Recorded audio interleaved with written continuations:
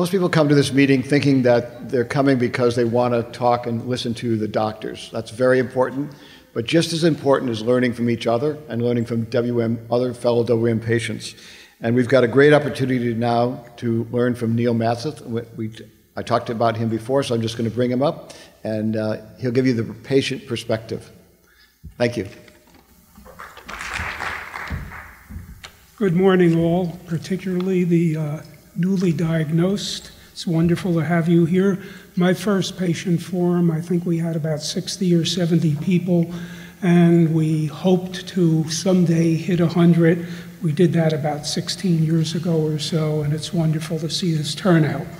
There are as many patient perspectives as there are diagnosed patients.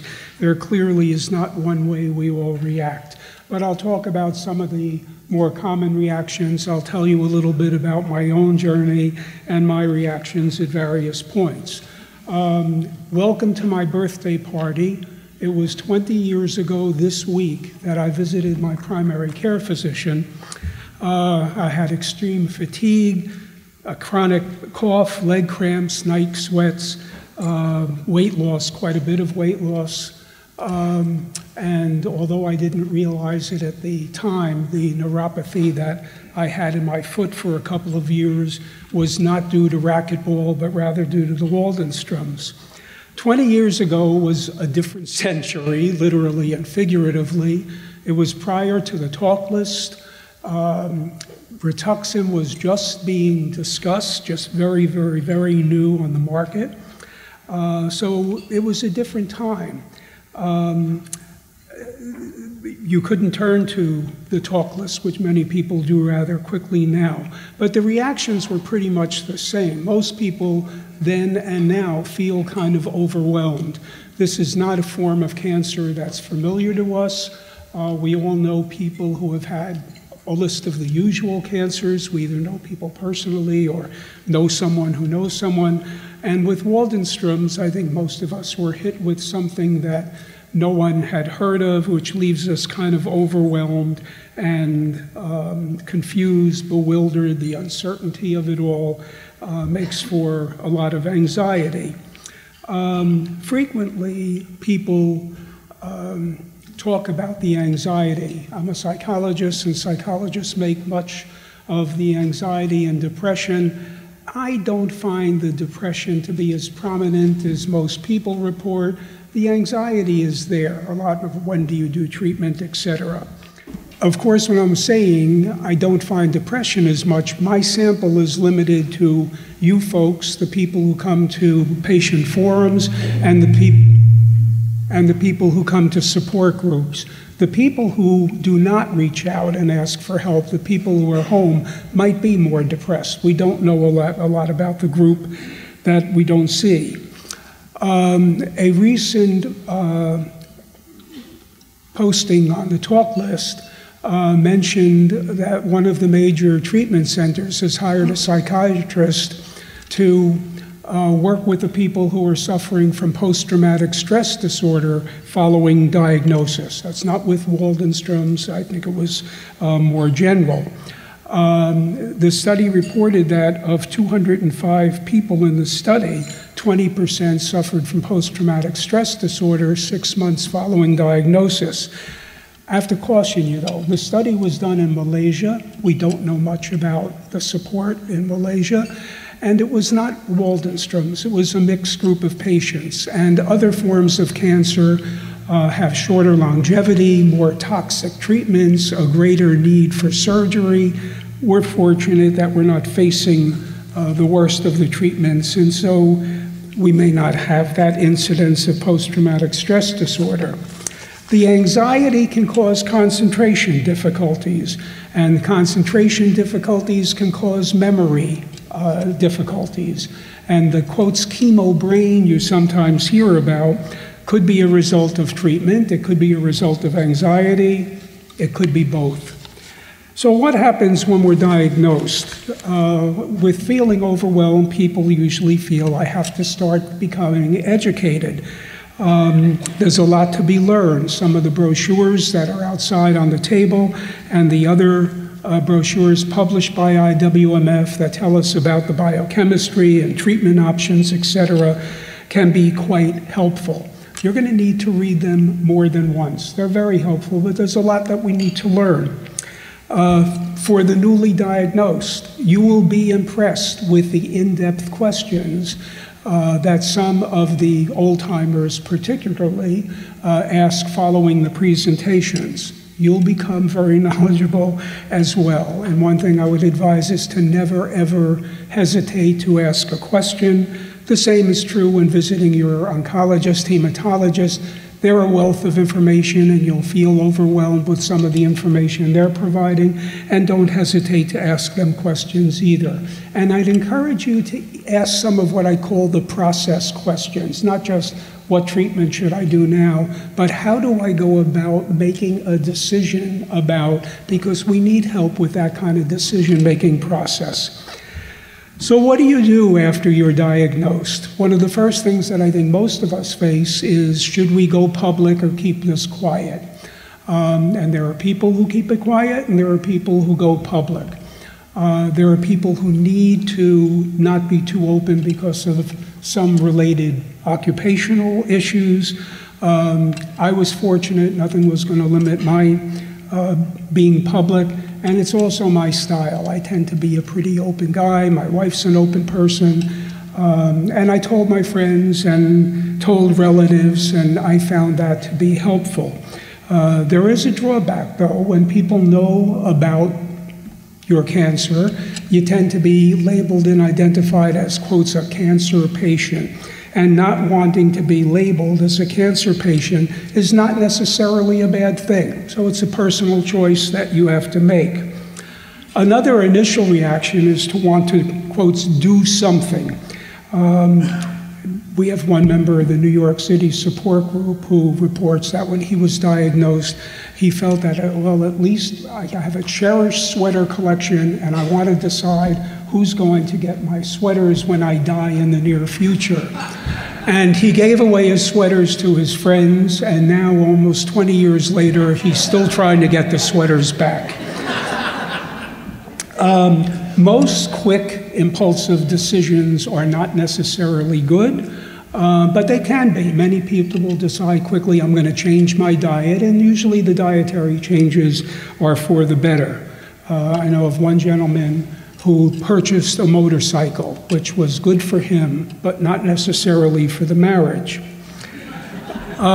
With my initial reaction, I thought, okay, what can I do? I can't change diet. We eat quite a healthy diet. I don't smoke. I drink very, very moderately. So I gave up the multivitamin I was taking because I couldn't. If my wife were here, she'd say, yes, he did. By the way, my wife is usually here with me and sends her regards to the old-timers. She has another obligation, but this is my 18th forum. But I did one other thing. I had, just before being diagnosed, accepted a year-long professional association responsibility that was going to take considerable time. I'm somebody who was very symptomatic and needed treatment rather immediately, and I decided with being diagnosed with having cancer that I was not Superman, I was vulnerable, and I thought, am I going to be able to give this responsibility the time that it deserves, and also give the treatment the time that it deserved? And I decided after a few weeks of deliberation to resign from the professional responsibility, which was a very difficult decision, but it was a wise one. 20 years ago, we had fewer options. I was fortunate in that I live in North Jersey, 5 miles from New York City, and there was a New York City support group. At that point, there were 7 or 8 support groups. There are now 55 or thereabouts in the US and another 20 of foreign support groups. The support group proved to be one of the 2 most accurate sources of information. The other one was attending patient forums. When I was first diagnosed, a cousin, who's a nurse researcher at a hospital, researched Waldenstrom's, made a copy for me of a chapter, and she said, this is the most authoritative source of information about Waldenstrom's. And that authoritative chapter said that I would live 4 years, which was not too encouraging. I then came to a patient forum. I met quite a few people running around who had the disease for more than 4 years, and none of them appeared to be dead. And so I became a forum junkie and keep on returning. For me, knowledge is power. I've always felt that, and so seeking out knowledge is something that I felt I needed to do. And that's why I became a forum regular and a support group regular. I said I'll do a really quick little synopsis of my treatment. There are people here who have been on watch and wait for close to 20 years.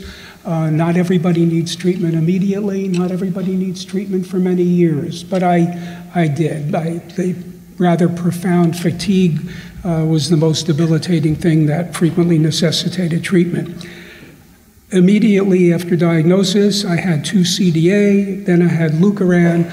Both had very minimal effects that were very short-lived. I was essentially a treatment failure. My local oncologist at that point said, "We need a second opinion.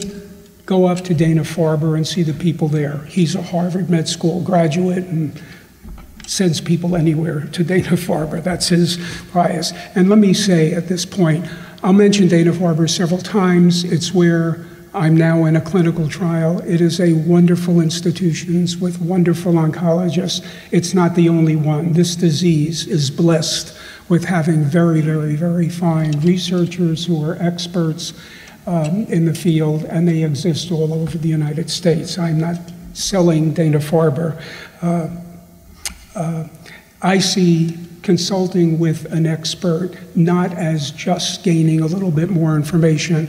I see it as just good common sense. It was Dana-Farber that recommended that I try Rituxan, and I had Rituxan, I think, in 1999, 2001, 2003, and my pattern over the 20 years has been I usually have about 18 months of great health following treatment, then my IgM starts to go up, and my hemoglobin starts to drop, and at that point I need another form of treatment. And so I had the 2 treatments I mentioned, plus 3 rounds of Rituxan, and then at some point I had bendamustine, I had a couple of rounds of Velcade, and then ibrutinib. And with all of them, I had a very significant positive effect, but after about 18 months, I tend to build up resistance to what I've been profiting from and need something else. In September of 2016, I began a clinical trial with venetoclax. It's been wonderful. I love being able to pop pills rather than sitting around being infused for hours. And I started out with IgM at about 4,600. It's now 1,500 and change. I think I was 9.1 or something in terms of hemoglobin. I'm now in the upper 12s. I've had a drop in white blood count and neutrophils, but my brain did not read the textbook, and I'm not smart enough to get sick, even though I have compromised autoimmune functioning. I've never been healthier. I haven't had a cold or a sniffle or anything. I was around grandchildren who came down with the flu the next day. So my white blood count's low, but I'm fine. And I'm a proponent of venetoclax, and I hope that ends up being an approved treatment. No 2 of us are alike. We all respond differently. We all have different symptoms. There's one thing that's common to all Waldenstrom's patients, and that is that we all hate bone marrow biopsies. Aside from that, there are no commonalities. How do we cope? Coping with anything is important, and coping tends to be divided into 2 areas: problem-focused coping and emotion-focused coping. I mentioned that my main coping technique is to gather information. That's problem-focused, but it's not really, because when we get information, it gives us hope, and the hope clearly is a part of emotion-focused aspects. Support groups are clearly a combination of problem-focused and problem-focused and emotion-focused. It's important to have a sense of control. That's an important part of coping, and many people like keeping their own records, spreadsheets of dates and CBCs, etc. A very good coping technique. In the emotion-focused area, it's important for life to have meaning for all of us. Some people have a tendency to make the cancer too much of the focus of their life, and that doesn't really help. One of the stories, if you look at the IWMF website, there are stories written by patients, and one of the stories that's currently on the list, the writer refers to WM as a hobby. An interesting conception of it. But I think it's positive in that it's not an obsession. You don't want to become obsessed with it and make this the focus of all that you do. You need to kind of reformulate. That's kind of a cognitive technique, what it means to have WM. I mean, everybody thought, gosh, if you have cancer, that's terrible. It bothers me that every time you read an obituary in the paper of a cancer patient, they talk about the battle with cancer. Everybody's out doing a battle with this enemy. I don't suffer. I don't battle. It's there. It's something that you do. It's kind of like the next door neighbor who has loud parties too late at night.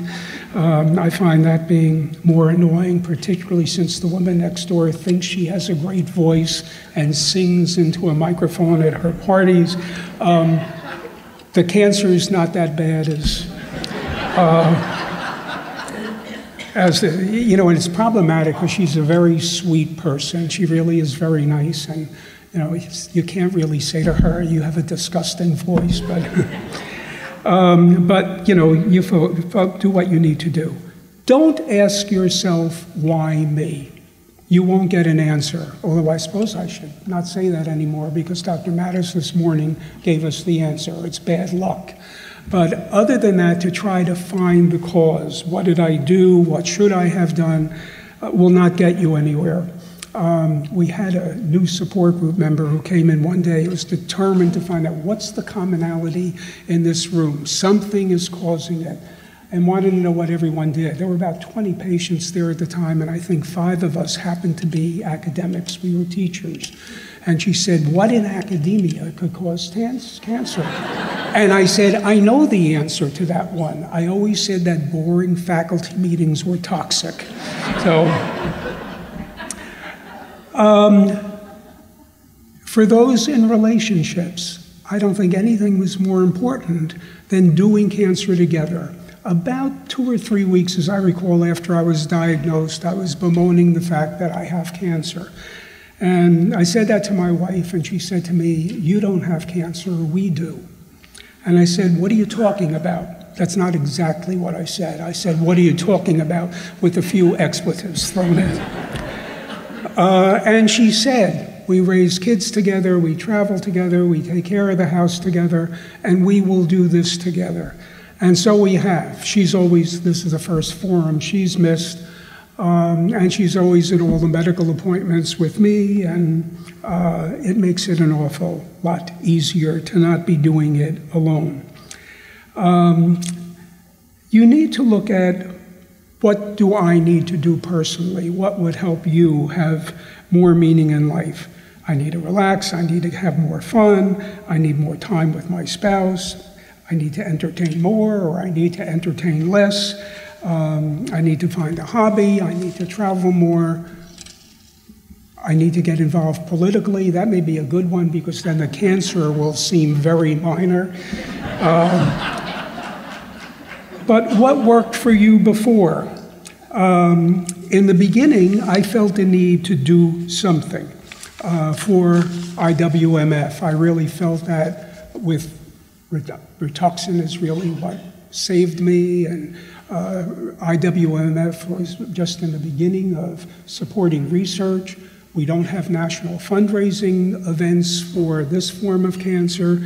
And so I became involved on the board, and I ran the fundraiser. I wrote to every friend and relative, and some who weren't quite close friends, and I was doing a fundraising event. It was something I felt a need to do. We need to support the research. We still do. Research is the reason we're all here and not home and incapacitated. And so I did this fundraising event. I promised my friends that this is a one-time deal, that I would never, ever again ask them for money.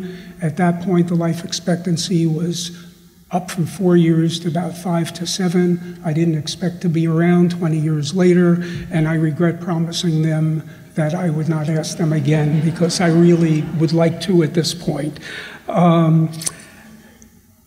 Doing fundraising, supporting research represents hope, and hope is what keeps us functioning well.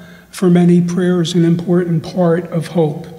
When I was first diagnosed, my son was married, I had one grandchild, and leaving the oncologist's office the day of diagnosis, I said to my wife, I hope to be alive long enough to see our daughter be married. At that moment, she was not dating anyone seriously. She's now married, has 2 children, and now I have 5 grandchildren ranging in age from 11 to 21. All of them know about the diagnosis and are kind of involved with things, and that all is very helpful. Try to reduce the stressors, but recognize that we do not have control over many people and many situations. And again, you need the support from your family, from your significant other. By the way, at a meeting not long ago, when people were introducing themselves, the men who were patients said, "Hi, I'm John, and I'm a patient." And John's wife would say, "I'm Jane, John's caregiver." And if the woman was the patient, she tended to say, "I'm Jane, and I'm a patient." And her husband said, "Hi, I'm Jane's husband."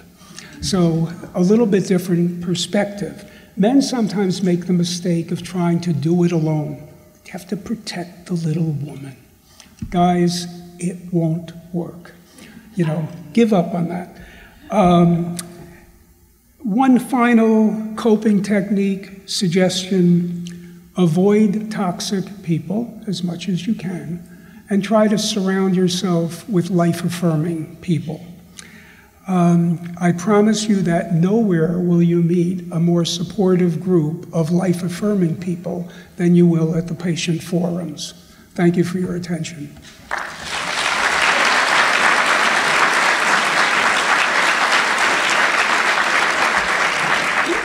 We have to vacate the room in 4 minutes, but if there are any quick comments or questions, we have a couple of minutes. Go ahead, someone in my... I just have a quick comment for you. When you said we need our spouse, my husband's been ill for 18 years, and he finally recognized how wonderful I am. He gave me a plant on Mother's Day. You know, let me say something. I think that's not an unusual feeling. We guys go through life, I won't say feeling as though we can do everything ourselves. We know that we could do everything ourselves. And then you get hit between the eyes with a diagnosis with cancer, and boy, does it make a difference. And we are sometimes, I'm sorry to be negative about guys, but, you know, I work a lot as a psychologist with men in stress disorders, and we feel we can do it alone. We're embarrassed to ask questions. I don't want somebody to know that I don't know that. And we rely upon women to do a lot for us, and it's very healthy for the marriage. Is there another question? Yes, I want to reiterate the avoid toxic people, and that includes a doctor who doesn't talk to you or answer your questions. Well, yeah, walk. My husband was referred to the top hematology group at George Washington University, where our presidents are taken care of in emergencies. And of course, at your first visit, you want to know your prognosis. So at every single visit, he drove the hammer home with, you got 4 years. So we walked across the parking lot to his internist, and he said, you know that bell curve? Well, you're an outlier, and you folks are outliers. And if you have someone who you just don't get along with, or you don't understand why they want to start treatment, find someone else. And your talk was wonderful. Thank you. Thank you very much. You know, I think we all need to find resources, and there are certainly many wonderful physicians who will talk to us. And the other thing I have to say is sometimes we have our own style. And sometimes a physician, because I've seen this happen with people with support groups, where someone will say, oh, Dr. So-and-so is terrible, and other people say, God, you know, I'm alive thanks to him, he's wonderful.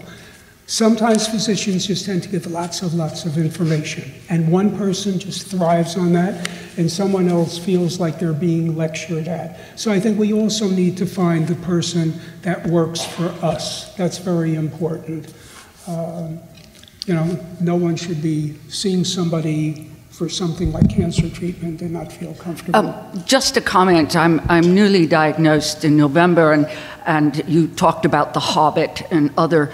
I was struck by the description of this as indolent better, smoldering. So when I picture my WM, I picture her in a red velvet gown on a chaise lounge with a cigarette holder in one hand and a martini in the other.